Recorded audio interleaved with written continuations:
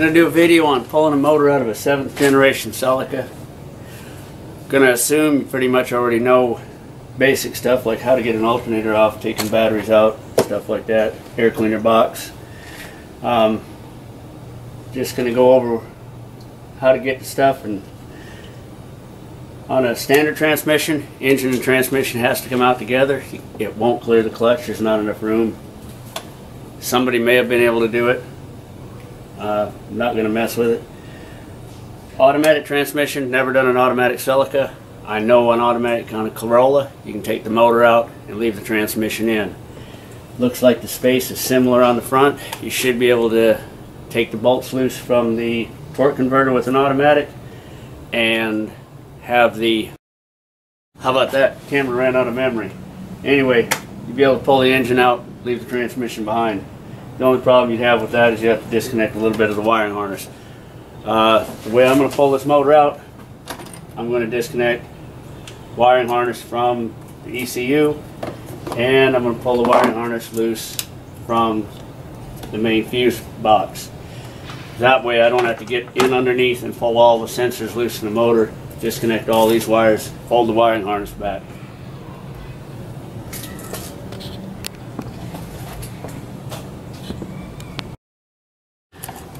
To lift out the fuse box, well, there are 3 clips on this one, 4 clips on this one. You have to work with them a little bit because they all have to come back kind of together. See, as you push one back, it won't lift up. You got to get 2 of them to come back to get it to start coming up just a tiny bit. Then it'll come out all the way around. Disconnecting the ECU, same as any other plugs on your car. Oh, also on the lid, 2 bolts, and it says do not open.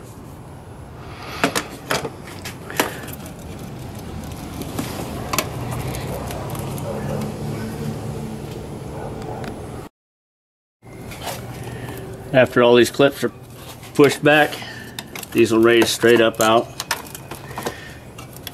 One thing, you want to be kind of careful with these wires, very small.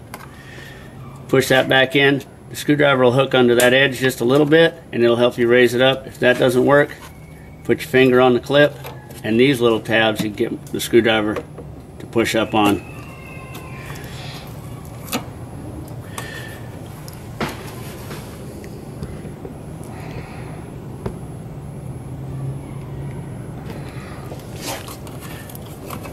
This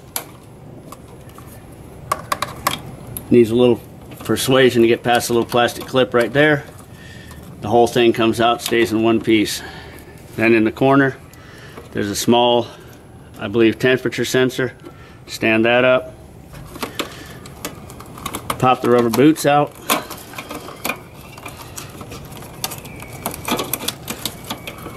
These will all come out through this hole one at a time. I just usually find one that will easily come out first, get it out of the way. Once again, you're trying not to stress these wires too much.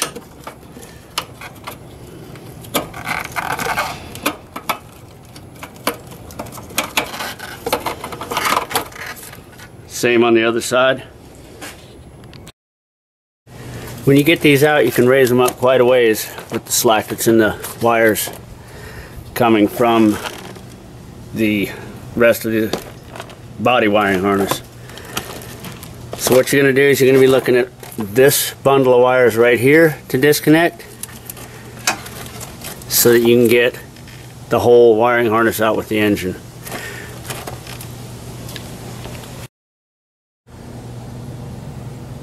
I'm going to probably pull these up higher than what I normally do so that you can see them. Hopefully I don't stress any of these wires too much. Okay, the wiring harness from the motor is mostly this right here and this harness piece coming around here. You have to disconnect this plug, here and here. This one, 2 here, and this one here. This one, if you've never pulled one of these out, pulls out like this by pushing these 2 tabs. There's one on this end, one on this end. As you pull it down, this little arm rocks over, and it has to be pulled a little bit square. It releases. The rest of them, just push tabs, pop out.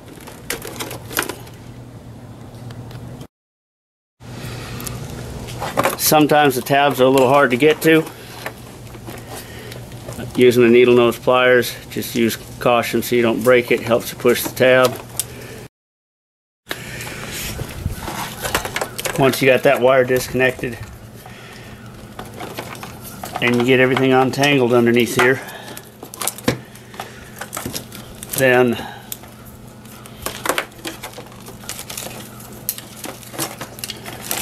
this harness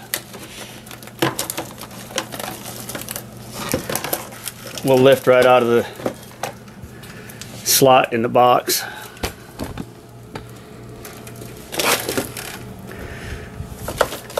And you'll be able to take the motor out. With the wiring harness hooked to the motor, you won't have to disconnect every single one of those sensors underneath there with the motor still in the car.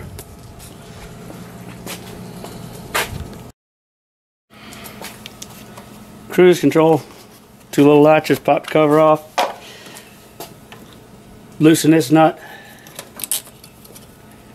cable out, lay that back out of your way. 3 bolts, 2 of them down in the bottom, 1 up front.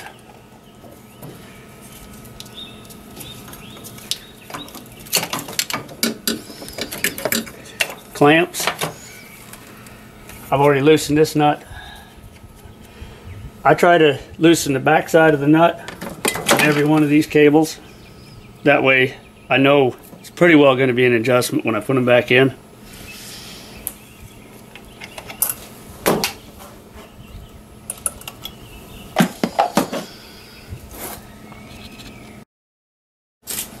Before you go any further, you might want to lay these boxes back in place. You don't have to push them all the way down in the clips, because if you close the hood or lay the hood back down, you're going to end up breaking a corner off one of these or something like that.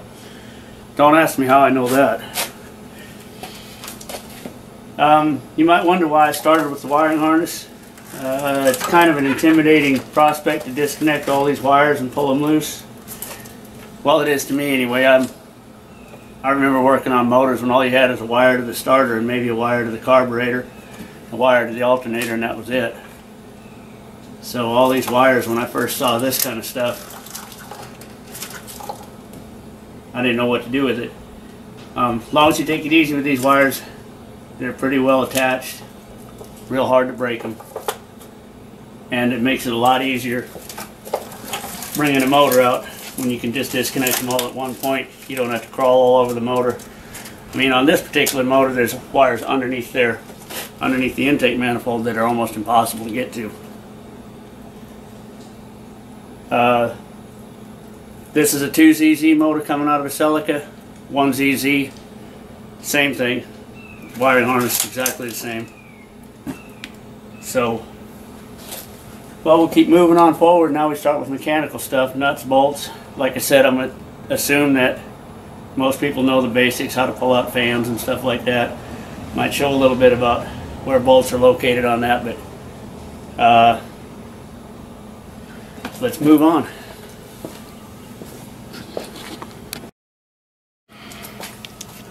Cruise control, 2 little latches, pop the cover off,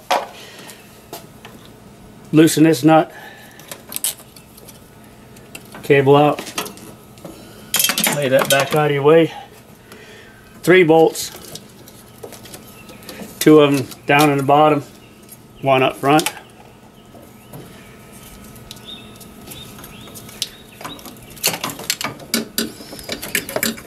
Clamps. I've already loosened this nut. I try to loosen the back side of the nut on every one of these cables. That way I know It's pretty well going to be an adjustment when I put them back in.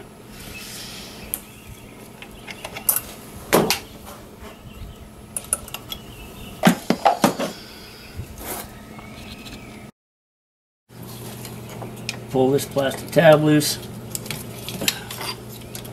Get this out of the way.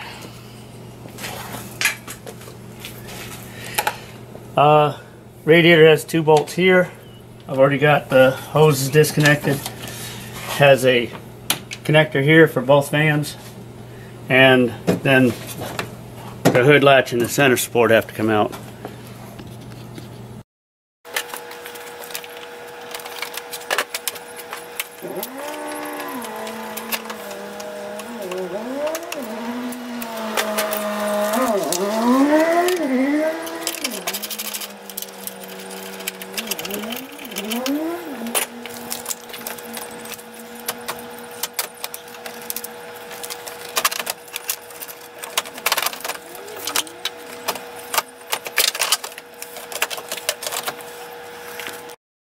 Two things pulling the radiator out, forgot to mention. You got to disconnect the wire here, and you also have to disconnect the fan on the driver's side. Also, this tube right here is plugged into the bottom of the radiator right there.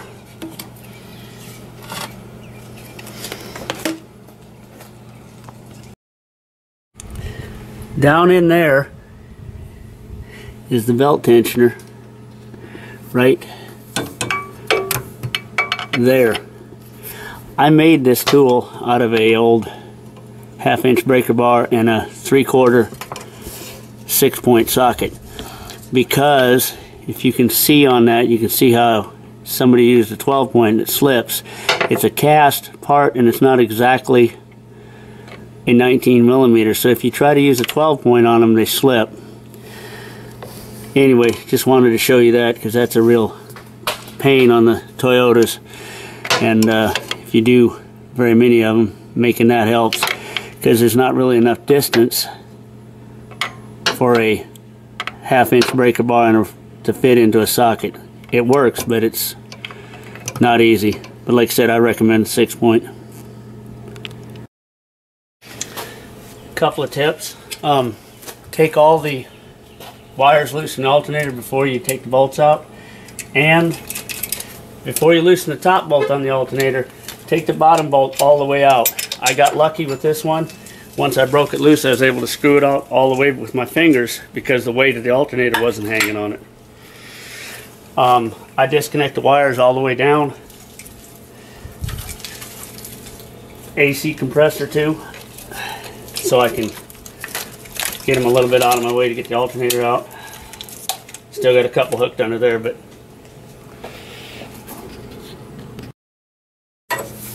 air conditioner, 3 bolts, one right there, there.